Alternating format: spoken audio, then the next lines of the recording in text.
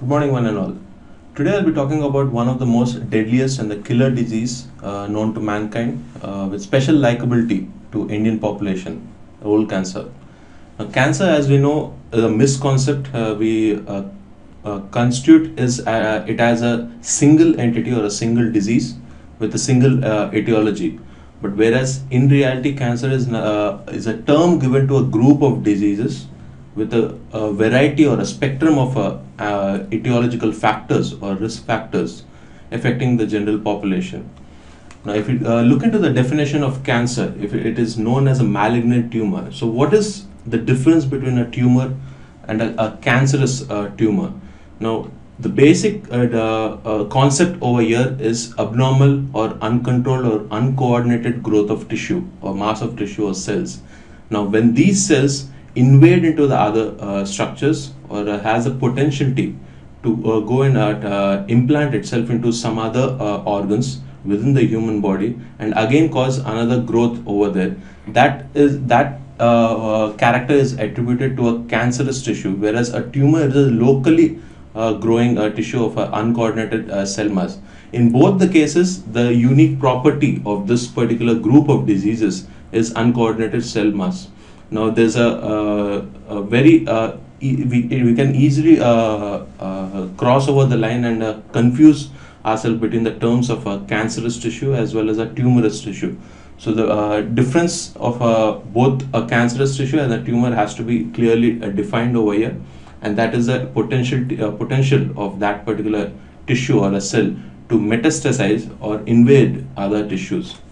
So, according to the definition, we can see over here, it is a malignant tumor which has involving abnormal cell growth beyond the normal growth potentiality to invade or spread to other parts, which is the most important part which differentiates it between a cancerous tissue as well as normal tumor tissue. So, if you look at the diagram over here, we can easily get to know the difference between a benign or a malignant tissue, a benign tumor as such, and a malignant tumor. Now, if you see the benign tumors, we can see how well localized it is and surrounded by a hard or a thick fibrous connective tissue. Now, since the growth potential of this benign tissue, benign tumor is very less compared to a cancerous tissue, the body has a time to heal itself or protect itself from the effects of this uncoordinated cell growth. Now, that effect is seen as a fibrous connective tissue, which is nothing but the healing effect or a healing process or a response to this kind of cell growth. Now, that won't be the case for a cancerous tissue or a malignant tumor as such, wherein the growth potentiality and the invasion potentiality of that particular tissue is far more than the response of the human tissue or the normal human tissue. We can see how it has spread to the other tissues. Now, this spreading depends upon various factors or characteristics attributed to a cancerous tissue, which I'll be talking later. One of the most important characters will be the presence of large number of vessels or angiogenesis, as you can see, which is demarcated by the red tissue over here. Now, the 6 characteristics of cancer. Now, these 6 characteristics are specific to a cancerous tissue, and they are all those few characteristics overlap with a benign tumor. There are few characteristics, especially the last couple of points, which sets it apart from a benign tissue. Now, what are these 6 characteristics? The first 4 characteristics is related to its growth potentiality. Now, in normal human tissues or in normal physiological growth process, every cell or a tissue receives few signals via genetic codes or proteins which are produced elsewhere in the body. Now, these are called as growth signals, growth signaling molecules or proteins, which help this tissue to grow for a specific period of time, after which the same tissue is again acted upon by different kind of proteins or molecules which limit or seize the growth capacity. Now, these are called growth limiting factors. So the growth of a tissue in a specific area for a specific period of time is determined by growth signaling molecules as well as growth limiting molecules. Now, these growth limiting molecules act upon the cell tissue or a cell molecule as such by the process called as a physiological process called as apoptosis. Now, as you know, apoptosis is nothing but a programmed cell death, which actually helps the human body or a human tissue to maintain its normal cell growth or cell cycle, wherein old or dying cells are totally taken out from the normal cell cycle and totally destroyed. Now, this apoptosis process is activated by few growth limiting molecules. Now, in a cancerous tissue, all these processes are totally dysregulated. One is to say, there is an autonomous self-sufficiency of growth signaling molecules. That is, this particular cancerous tissue do not need any external stimuli or external molecules or protein molecules to ask it or tell it to grow. It has its own system wherein there is autonomous system wherein the growth is regulated by the cell itself. Now, that is not seen in a normal tissue. That is concerned, that is limited or a primary characteristic of a cancerous tissue. Now, the second point is the insensitivity to the anti-growth signals. Obviously, when there is an autonomous signaling process which enables this tissue to grow, obviously it has to be insensitive, or there is no effect of the external molecules or external protein molecules or external growth limiting signals, wherein that is the second characteristic. Obviously, for that to happen, it has to evade the deathly apoptotic process or the physiological process. There is a complete bypass of this physiological process wherein the molecules responsible for apoptosis are totally bypassed and their effect is not seen in a cancerous tissue. Now, that all these three players or three characteristics enable for the cancerous tissue to have limitless growth potentiality. Now, the last two points are specific to a cancerous tissue. One, the improved or the great amount of angiogenesis or increased amount of blood vessels which are seen. Now, since the growth of a cancerous tissue is by far more than a benign tissue, or when compared to a normal tissue, there's a huge need for nutrition or a great need for the resources, which is taken care by new blood vessels or angiogenesis, which is specific to a cancerous tissue. There's a lot of amount of new blood vessels, regeneration of new blood circulation within that specific area, which is taken care by activation of a few angiogenetic proteins such as VGF, which is nothing but vascular growth factors. You know, these factors are activated in a cancerous tissue, thereby leading to angiogenesis. And the last one, which is very important and specific to a cancerous tissue, is invasion or metastasis to other tissues. Now, if we have a look at the risk factors of cancer, we can see in the schematic representation how there's a spectrum of risk factors. Starting from the age or the demographic data, starting with the age, older age people have a more tendency to develop cancerous tissues. So there's an age-related proportionality with the increase in the probability of the tissue developing into a cancerous tissue. Sex, it is the females in few cases are more prone to developing cancer, especially when few etiological factors such as the growth hormones or the different endocrine glands related cancerous tissues, wherein the females are affected more. And if you take into the habits into consideration, such as tobacco chewing or tobacco smoking and other etiological factors, therein males are more affected. So depending upon the etiological factors, the gender based probability of the individual developing cancer depends upon.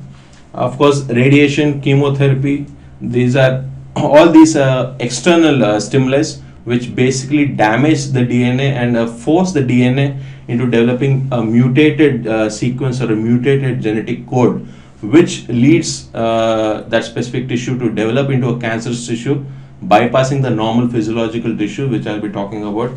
Now, there is also genetic role, wherein, as I said, the basic problem with the cancerous tissue is the change in the genetic code or the genetic codes which project or translate or code for few proteins or which are responsible or important in maintaining the normal physiological process. Now, these genetic codes are totally translated or mutated wherein these proteins are henceforth are not produced in that cancerous tissue, leading to further sequelae. Now, environmental factors like radiation exposure or during any radiation hazards or atomic nuclear fallout, all these external stimuli or environmental hazards lead to DNA damage, ultimately leading to genetic predisposition to cancerous tissue. Now, as I said, endocrine metabolic factors, few of the endocrine glands and the hormones of the which are produced in the body autonomously, these are also held responsible to, albeit a lesser extent, which they contribute to the production of cancerous tissues.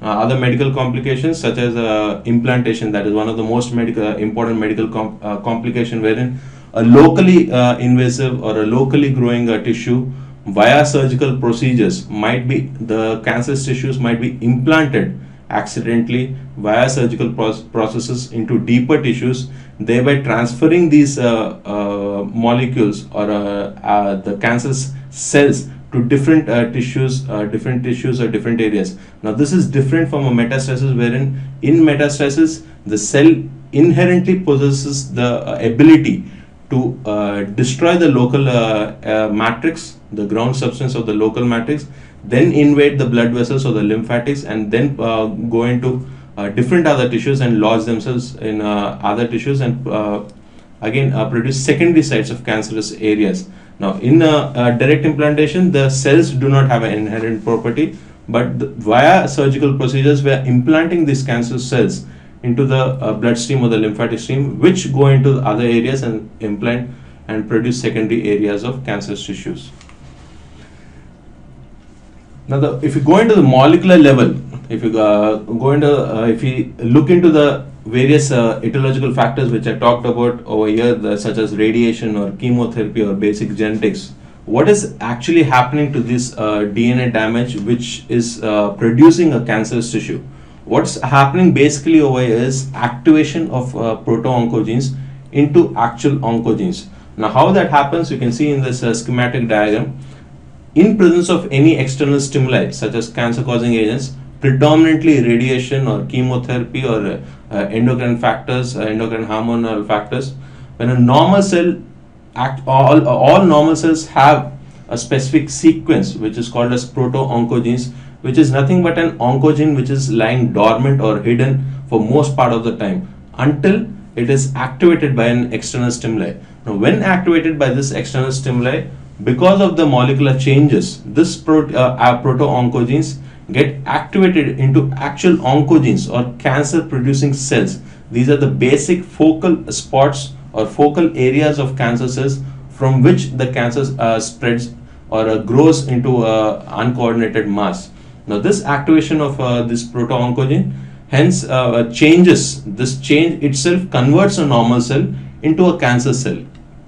Now, what do you mean by this activated oncogene? Activation of oncogenes is nothing but a variety or a spectrum of DNA changes or DNA damages which take place, which enable these proto-oncogenes to produce or start replicating in an uncoordinated manner. Now, what are those variety of DNA damages? You have amplification, mutation, translocation, or gene arrangement. Now, simple change or a translocation or a different genetic codes or difference in the nucleotides pairings might change this proto-oncogenes into oncogenes. Now, this change or a translocation or a disruption of the normal DNA strands is the risk or probability of developing such a damage is dependent upon the dose of dose and the frequency or the chronicity for which the patient is or for which the tissue is exposed to the external radiation or chemotherapy or etc. or other etiological factors.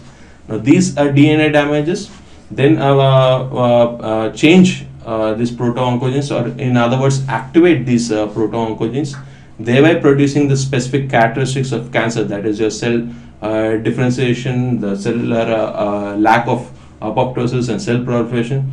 Thereby all these processes which are not normally seen in a physiological human cell totally disrupts the normal cell cycle or a normal growth cell cycle. Now, this disruption in cell cycle ultimately leads to excessive amount of cell proliferation, which is nothing but cancer. Now, if we continue into the molecular basis of cancer, we have already seen how the proto-oncogenes change into activated oncogene. Now, if you dig deeper into the actual etiology of how this disruption of the normal cell cycle or the physiological process is taking place, one important gene which is responsible, or one important protein which is responsible for maintaining this physiological process is a p53 gene, which actually has an important role in destroying the old cells as well as maintaining the normal cell cycle. Now, how that is possible, you can see over here in the diagrams how the p53 gene basically has two functions. The primary function is DNA repair. So whenever there is a minor external stimuli which damages the DNA or damages the DNA sequence via a variety of procedures such as I said, translocation or amplification or disruption or change in the DNA sequence, all this DNA damages, minor damages, are dealt with p53 genes, and it repairs this DNA, repairs this wounded DNA back into the normal DNA, thereby continuing the cell cycle. That is the primary function of a p53 gene. The other function or important function of p53 gene is, if the damage is far more than the capabilities of this gene to repair that particular DNA, it is directly pushed into the normal physiological process called as apoptosis, as I said, which is nothing but programmed cell death. Now, these two are very important in a normal tissue, and these two are the main principles by which a cancerous tissue survives in a human body. Now, what happens to a p53 gene? In a few cases, the molecular basis, if we talk about the molecular basis of a cancerous tissue, this p53 gene function is totally disrupted or dysregulated by increased amounts of DNA damage or increased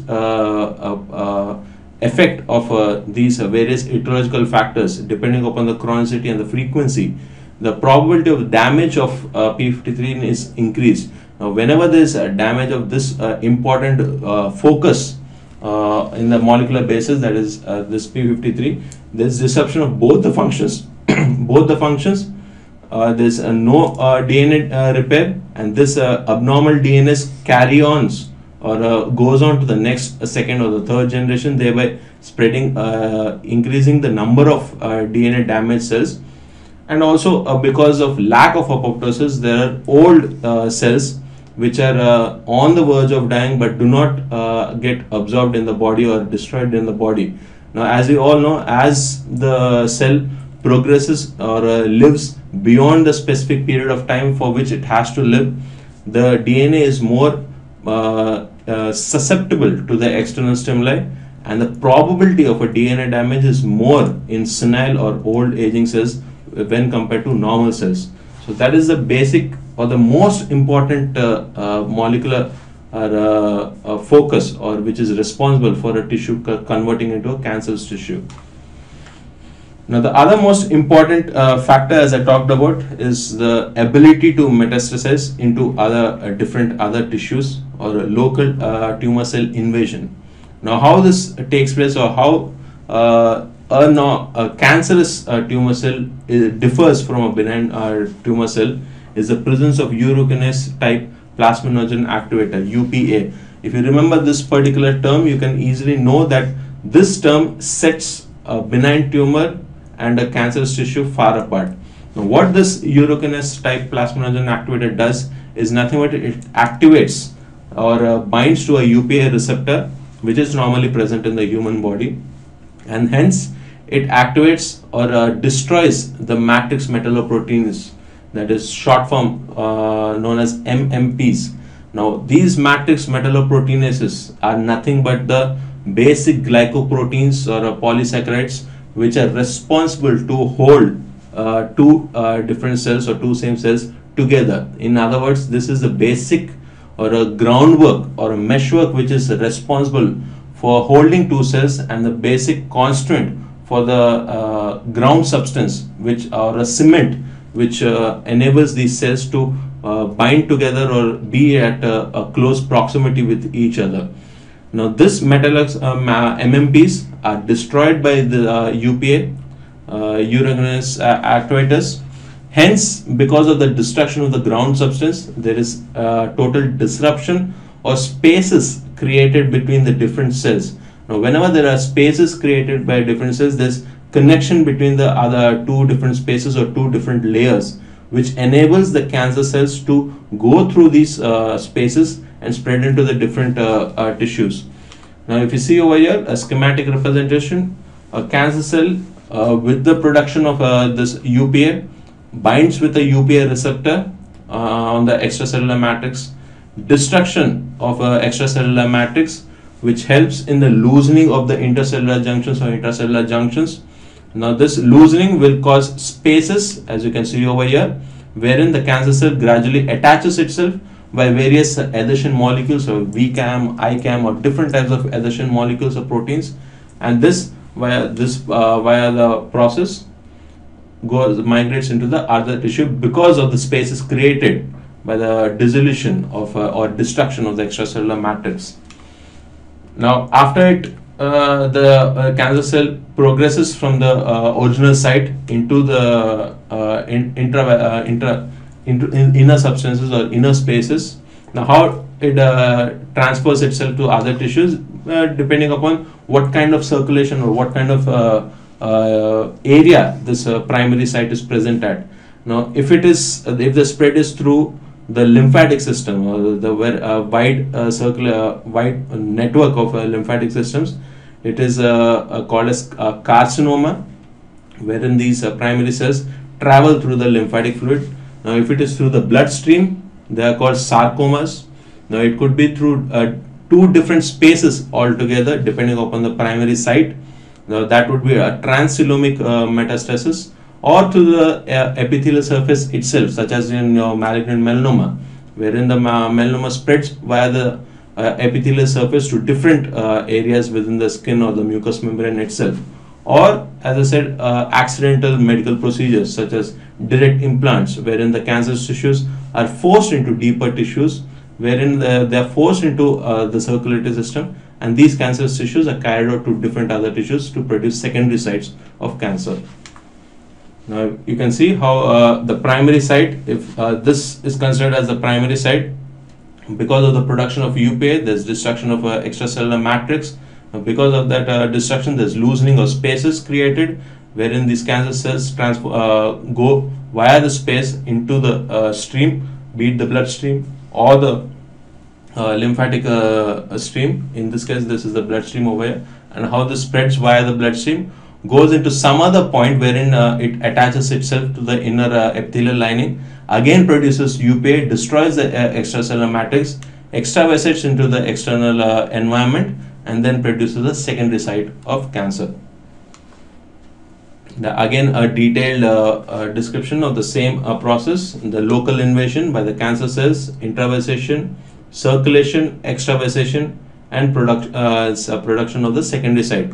Now, at the secondary site, it depends upon the state or the immunitical effect or prowess of the human of the subject, wherein the secondary cancer cells might survive for a longer period of time, or it might just lay dormant at that particular point, which is the most important part during the treatment of a cancerous patient.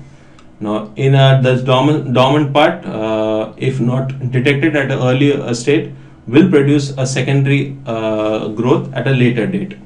Now, if you see the different molecules which are responsible, we can see the primary molecule over here during the intravasation and extravasation process is your matrix metalloproteinases, which is the ground substance or the glycoproteins responsible. Now, this adhesion or production of the secondary site, wherein these cancer cells adhere to the secondary sites, is via the various adhesion molecules, as you can see over here, VCAMs and ICAMs, which are nothing but the adhesion molecules of proteins. Now, that is responsible for the extravasation process at the secondary site. Now, this shows at which point your cancer cell is present, the primary site is present, it depends, the secondary site depends upon the primary site of the cancerous tissue. Now, suppose if we take the primary site to be a breast cancer, now because of the circulatory systems which is present over there, its anatomical proximity to the other tissues, the lymphatic supply or the blood supply to that particular tissue, depending upon all these factors, it is mostly seen that majority of the times the breast cancer primary site, the secondary site is seen in the bone tissues or the bone metastasis near the shoulder or the this pectoral region. Now, depending upon that, you can see how different tissues at different areas, the primary, again as I said, depending upon the different factors, the secondary sites totally depend upon which primary site is affected. So now moving over to the treatment part, which is one of the most important or the most diabolical part of a oral cancer patient, because it totally depends upon the investigative prowess of the dental physician or the health physician as such. Now, the stage at which it is diagnosed, the size of the tumor which is diagnosed, or the age of the patient, the other medical complications of the patient. Now, all these factors taken into care, the treatment of an oral cancer patient differs widely. Now, the treatment basically is divided into these different types, starting with the most age-old or the conventional kind of treatment, that is a surgical process, followed by radiotherapy, using radiation and or a radiation energy to destroy these cancer cells, your radiotherapy, or using chemicals which might be biologically obtained or synthesized, that will be your chemotherapy, or a combination depending upon the anatomical site of the cancer, or depending upon the age, or depending upon the kind of cancer we are treating. There might be a combined approach wherein both radiotherapy, chemotherapy is combined or with surgery or used alone. Now, there is a newer therapy also called as biological therapy. Still few of the biological therapies are under research, but holds a good promise, which totally overpasses or bypasses the disadvantages or the limitations of the age-old conventional therapies. Now, as you know, chemotherapy is nothing but usage of chemical substances, both biologically obtained or synthetically produced chemicals, which basically act by disrupting a specific process in the cancerous tissue survival. Now, basically, most of the chemical substances which are produced or used nowadays, they act on specific cell targets, which basically leads to disruption of the growth, which is the primary characteristic of a cancerous tissue or a tumor tissue for that purpose. The disruption of the growth signals or disruption of the growth cycle is the primary process by which a chemical in chemotherapy acts on a cancerous tissue. Now, as you can see, if you see over here, how in general a chemical substance disrupts the process of the growth, disrupts the DNA molecules, thereby stopping the growth temporarily. Although we have to see that this might act on only few cancer cells, not all cancer cells, depending upon the level of maturity of that cancer cell. Thereby, there is a chance or a probability of a secondary recurrence or a recurrence of this tissue, wherein all the cancer cells may not be totally destroyed by this process. Now, if you take, for example, when we see the various spectrum of chemicals which are obtained, you can see, if you take, for example, the vinca alkaloids or the taxanes, we all know in the normal growth cycle, during the process of DNA synthesis, there is doubling of microtubules, wherein the microtubules collect together, there is excess production, doubling of the microtubules, and thereby when it further proceeds into the next stage, there is a disruption or a breakage of this microtubules into two halves, thereby producing the daughter cells. Now, vinca alkaloids prevents the assembly of microtubules, thereby again stopping the process of cell growth. Or taxanes, on the other hand, it prevents this microtubules disassembly, that is, it prevents the production of the daughter cells, thereby stopping the growth cycle. Now we can see the various drugs which are used in chemotherapy. They are classified according to the type or according to the procedure or area upon which they act. The primarily used are the cytotoxic drugs, which are basically directly acting upon the cells, destroying the cells itself. That is to say, it is cytotoxic in nature. The primarily used are the alkylating agents, most commonly the nitrogen mustards, alkyl sulfonates, nitrosourous. They're basically cytotoxic both to the cancerous tissue as well as the normal tissue. Thereby, the side effects or the complications of using a chemotherapy is far more greater than any other procedure used. Now, there are also anti-metabolites. Now, these basically stops the various metabolic processes which are responsible for DNA production or doubling of this DNA. They nothing but stopping the cell process in the growth phase itself. Via acting upon the different metabolisms. As you can see, the folates is responsible for DNA amplification. Now, this antagonist itself, such as methotrexate, leads to the stoppage of the cell cycle. We can see purine antagonist, pyrimidine antagonist. All these basically is responsible for the nuclear doubling or the nuclear replications. All these vinca alkaloids or taxanes, all these are basically against the metabolic processes which are responsible for the normal cell growth. Now, there are also, as I said, in the etiological factors, there are also various hormones which are responsible, or the link has been found between the hormone levels and the production or initiation of this proto-oncogenes into oncogenes. Now, depending upon which etiology is responsible for a cancer in that particular patient, an anti-hormone is given to that in that particular specific patient. Be it the glucocorticoids or estrogens or anti-estrogen, all these are chemicals which act against the hormones which are responsible for production of a cancerous tissue. Now, the complications in general, it is divided into acute and chronic toxicities. Now, acute toxicities are nothing but a wide variety of toxicities which are attributed to all chemical substances which are used in chemotherapy, such as your mucositis, if you consider the oral mucosa, or the loss of hair or darkening of the skin. All these are general side complications which are seen because of the usage of chemicals itself. Now, the chronic toxicities, on the other hand, can be attributed to single group of chemicals, depending upon whether they're cytotoxic or depending upon whether they're hormonal milieu, or depending upon the second type of second group of chemicals, the anti-metabolites. So, depending upon the groups of chemicals which are used to combat the cancerous tissue, the toxicities attributed to this general group come under the chronic toxicity. Now, when we talk about the radiological factors which are responsible or hold the key in the radiotherapy, how radiotherapy actually helps in destroying the cancer cells, it depends upon the various factors or principles of radiobiology, or the 5 different principles upon which this radiotherapy acts upon. The first principle is the repair principle. Now, we all know that the potential of a normal cell to repair and come back to its normal state, owing to the effect of p53 gene, which I already told you about, is far more greater than the repair potential of a DNA damaged cell, that is your cancerous cell.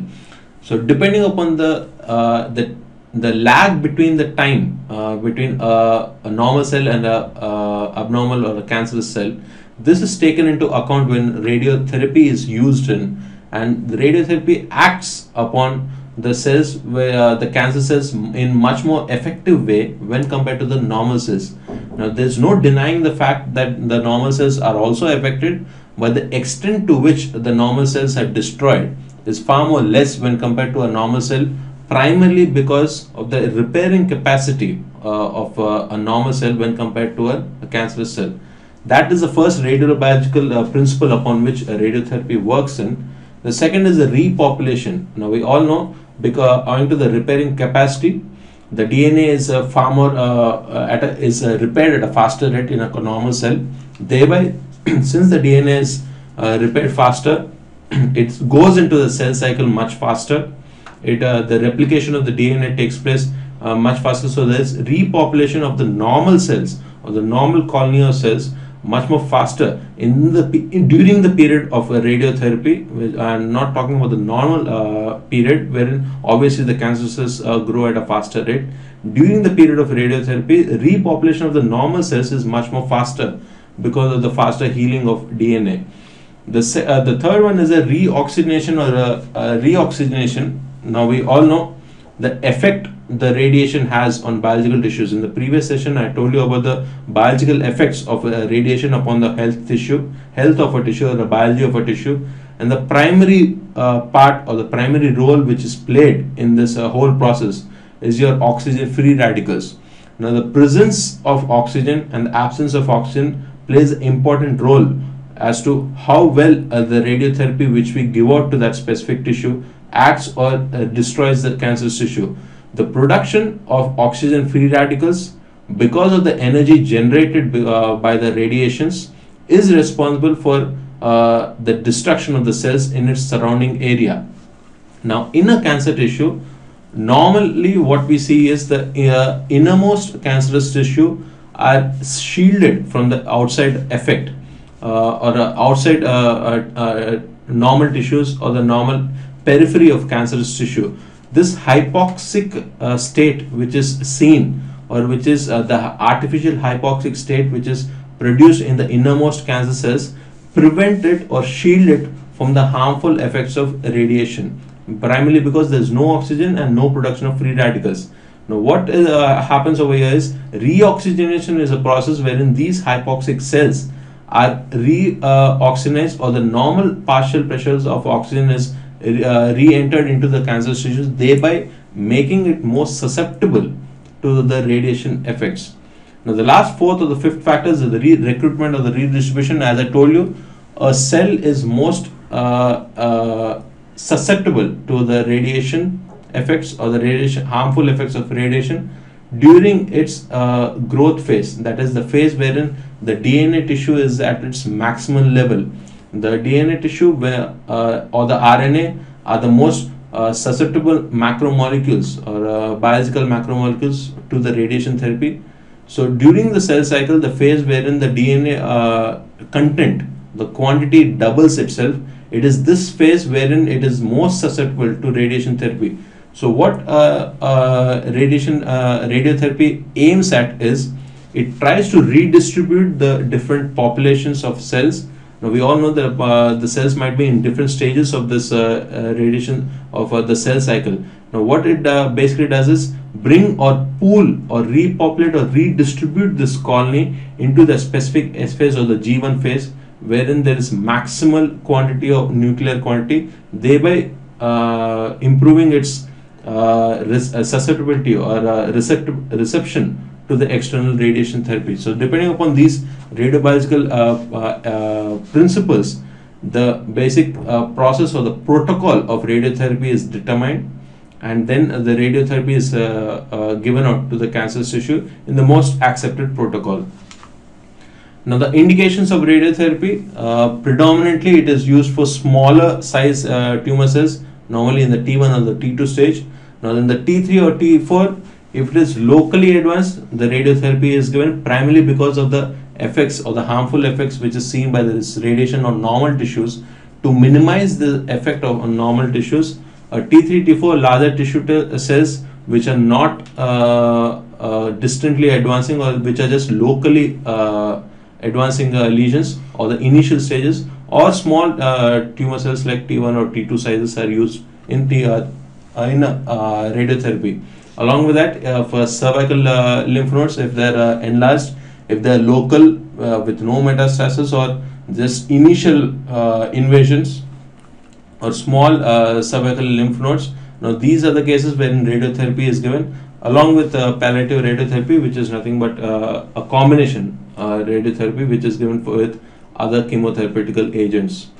Now the advantages, as we all know, compared to surgical processes, the aesthetic value of a post-operative phase the aesthetic value of radiotherapy is much more higher when compared to a surgical procedure. There is no huge amount of extra normal tissues or normal functional losses with the usage of radiotherapy. Now, we all know as we during the process of surgery itself, the cancerous tissues are dealt on a one-to-one basis. Now, different areas might need different surgical procedures, multiple times of surgical procedures have to be performed. Now, with radiotherapy, the whole area as such can be radiated, and the treatment of multiple cancers at a single point can be done.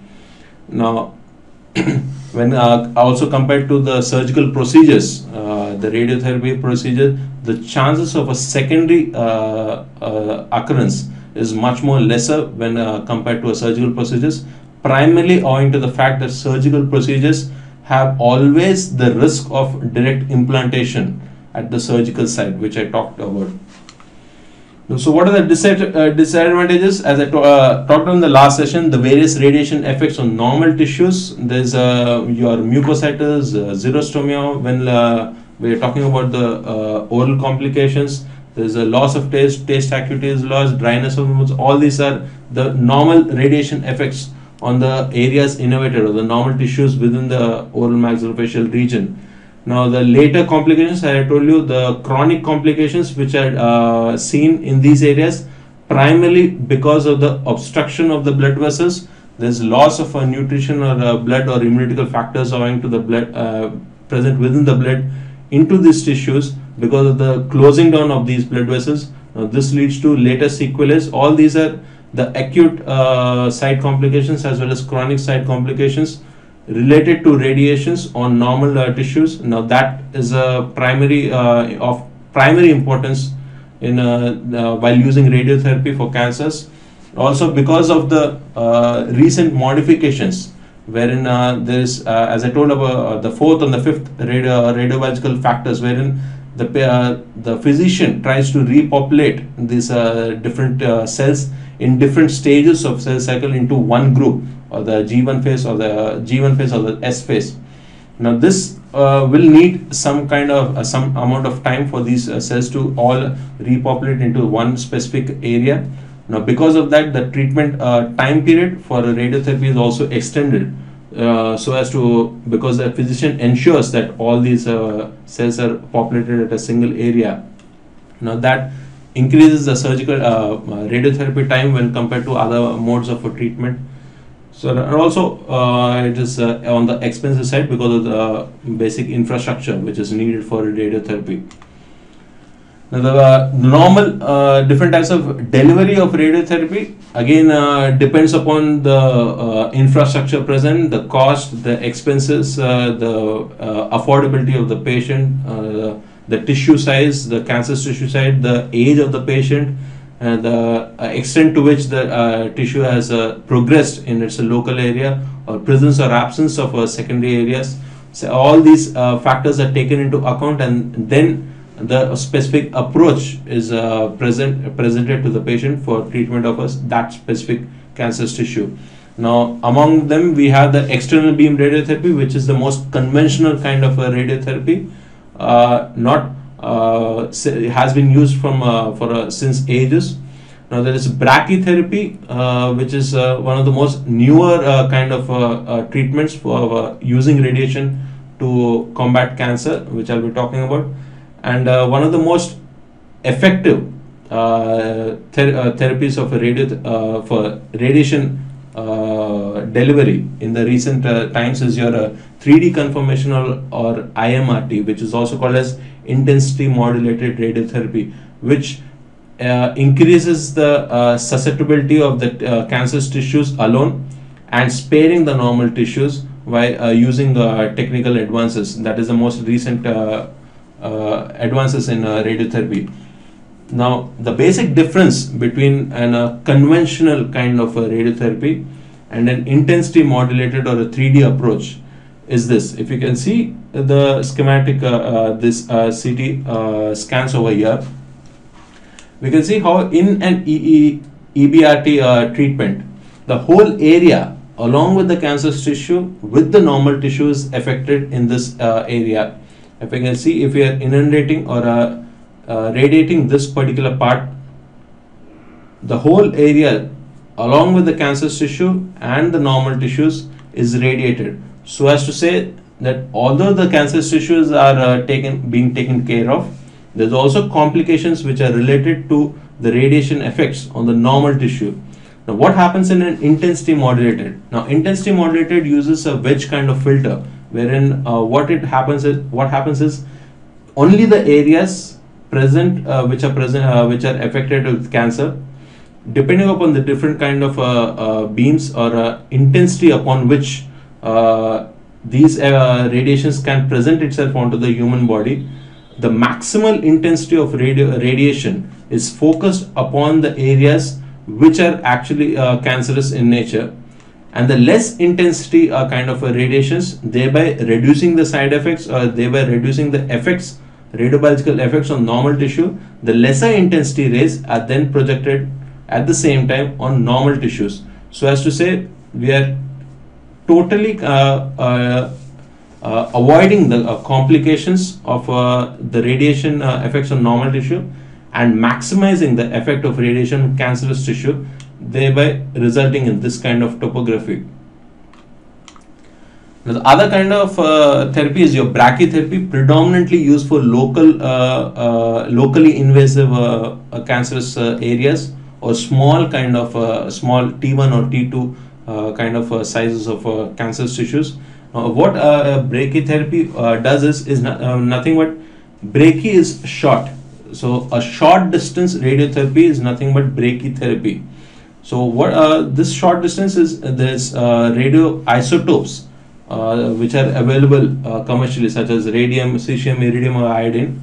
These radioisotopes are placed in small pellets which are placed within the vicinity of that cancerous tissue, so as to localize the effect of the radiation which is produced from these radioisotopes to a small radius within which the cancerous tissue is present. Now what it does is it prevents prevents the effect of radiation on the normal tissues. Also, it also cuts down the cost of the expense process, which is a primary disadvantage of an IMRT or an intensity modulated radiotherapy. Now the placement of these radioisotopes, the mode of placement of these radioisotopes depends on which cancer site is affected. Now, the most common kind is the intracavitary kind of brachytherapy, when within the C.A. cervix or cancer of the nasopharynx or the oropharynx, these radionuclides such as iridium-192, which is a radioisotope of iridium which is placed in that specific area via wires or small pellets, they're kept for a specific period of time. After the radiation is given out to the specific areas, it is then taken back out. Now the other type is the interstitial brachytherapy, wherein cancer tissues mass itself, if it is well localized, this radioisotopes is directly embedded within the tumor tissue itself, thereby with the effect of this radiation, the size of the tumor decreases or totally is negated, and once the size decreases, the radioisotope is taken out and the remaining part is excised out with a scalpel, thereby reducing the effects of radiation on the normal tissue, also giving better aesthetical properties, because basically the size of tumor is reduced and the amount of scalpel which has to be used over there is totally reduced. Now, the other one is a mold therapy, wherein predominantly used in cases of cancers of the skin or the mucous membrane, wherein a mold which is radioisotopically embedded is placed over the area for a specific period of time. Now, after the effect is seen, the mold is taken out. Again, the most commonly used radioisotope is the iridium-192. This is most commonly seen in the oral maxillofacial region, wherein if the hard palate is affected, a shield, a metallic radioisotopic shield is placed against the hard palate and kept in position for a few days and then taken out. So what are the advances in radiotherapy? Now the first is the radiation fractionation. Now the process of radiation fractionation is nothing but to ensure there's sufficient amount of time is given for the normal cells to recoup itself and come back to its normal state. Now, as we have told about the reoxygenation and the repair process, which is one of the radiobiological factors. Now, this radiation fractionation gives a time period or a specific period of time of interval between active radiation therapy, which enables the normal cells to recover back to its normal position, and which is at a faster rate when compared to the normal cancerous tissues.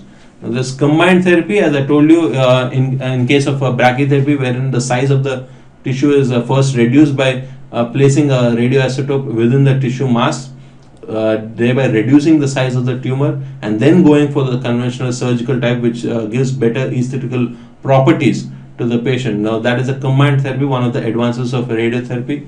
There is stereotactic radiation. Now, what is a stereotactic radiation? It is this principle, or stereotactic radiation, depends, or basically is derived from the IMRT, or the intensity modulated radiotherapy, wherein using specific linear accelerators, as you can see over here, linear accelerators and secondary collimators, what it does, it specifically affects only the tissue of which is affected by this cancer, and sparing all other tissues within its path as well as around the cancer tissue, thereby negating the effects of radiation on normal tissue.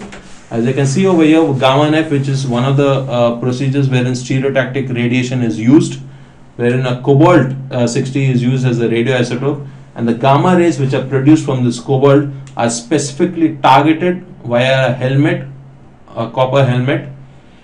Only the target or the specific area of cancer is targeted by this gamma rays, and sparing all other areas, thereby reducing the amount of complications which are seen. Now, the other radiosensitizers and radioprotectors which are recently used. Now, radiosensitizers is nothing but, as the name suggests, it sensitizes the cancer tissue to the effects of radiation. Now, how it does that? Again, the process of reoxygenation. As I told you, oxygen is the primary role player, wherein the oxygen free radicals are produced and damage is dealt out to the surrounding tissues. Now, what this radiosensitizers do is, since it cannot produce oxygen within the cancer tissues, what it does is it imitates or mimics the oxygen molecules by getting attached to the cancer tissues, thereby producing free radicals mimicking oxygen, and then these free radicals affect or produce the damage locally within the cancer tissue, sparing the normal tissue. Now, that the radiosensitizers, the most common radiosensitizers used are seen here, the arsenic trioxide, the cisplatin 5-uracil, fluorouracil, interferon alpha. All these are radiosensitizers which mimic oxygen molecules, thereby spelling out its damage to the cancer tissues, sparing out the normal tissue. Now, the other last one is the radioprotectors, among which only amifostine is the more accepted FDA drug, wherein it protects the normal tissue from the cancerous tissue by promoting the repair of the normal tissues. Now, amifostine has been used in the radiotherapy of the oral and maxillofacial region, wherein it has been used to reduce the effect of radiation on salivary glands, thereby reducing xerostomia or dryness of the mouth. Has been increasingly used in the recent times and has been found very effective, wherein it promotes or helps in the repair of salivary gland tissues or the parenchymal cells within the salivary glands. This is the only drug which is approved by FDA right now, that being the radioprotectors. The oral complications, as I already told you, the acute complications and the late complications. The acute one, depending upon the dose, the greater the amount of dose, greater is the complication which is seen, such as your mucositis, which is the reddening of the mucus, or infection because of xerostomia. There's a presence of secondary infections. We have a loss of taste acuity because of the destruction of the taste buds. There's skin changes or the bleeding, again owing to the disastrous effects of radiation upon the corpuscles or the red blood cells or the WBCs or the platelets within the blood. Now the late complications, as I told you, it is primarily because of a secondary effect of some other damage, such as if you take into consideration your radiation caries, that is primarily because the salivary glands are affected, there is xerostomia, and because of that there is destruction of the most resistive kind of surfaces of the teeth, such as the lingual or the labial surfaces, are also affected in radiation caries. Now there is osteoradial necrosis, which again I have told you about the 3H principle in the last session. Your hypoxic, hypocellular, hypovascular state. Now that is again produced because of the narrowing down of the blood vasculatures. Now because of the narrowing down, there is loss of oxygen, hypoxic areas with the inner radiation exposed areas, normal tissues. Now because of the loss of or lack of blood, there is also hypocellular, because hypocellular reduces the red blood cells, your WBCs and your platelets, and because of the reduction in WBCs, there is increased chronicity of that tissue to develop infection. Now in the formative areas wherein your initial developmental stages, when it is exposed to radiation, obviously we come up with the craniofacial and other facial abnormalities. Now the last one, of the most recent kind, still in the research process, is a gene therapy. Now how this gene therapy is set apart from other kinds of conventional therapies is, the all other therapies are basically aimed at reducing the number of duplicated or replicated cancer cells. Now they don't target the primary focus, which I told you, the primary cell wherein the proto-oncogenes have converted into oncogenes, thereby converting the primary normal cell into a cancer cell.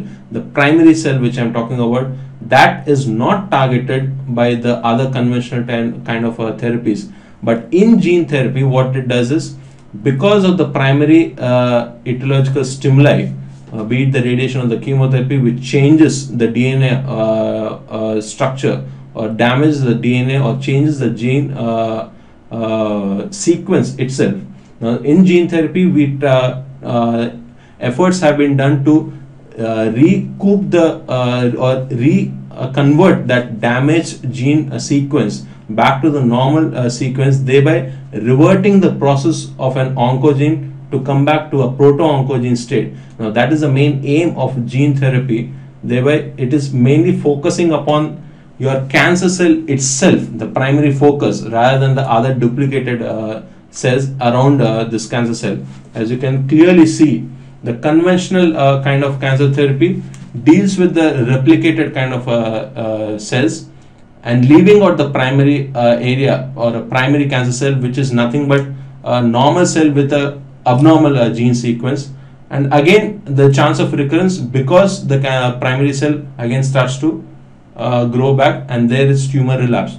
Now that is not the case with gene therapy. The primary cell itself, the cancer therapy, is targeted. The gene sequence is converted back. Research is going on to that effect, and then but naturally after a period of time the other cells gradually die and go away, because the primary stimulus itself is not there. Now the research is still going on.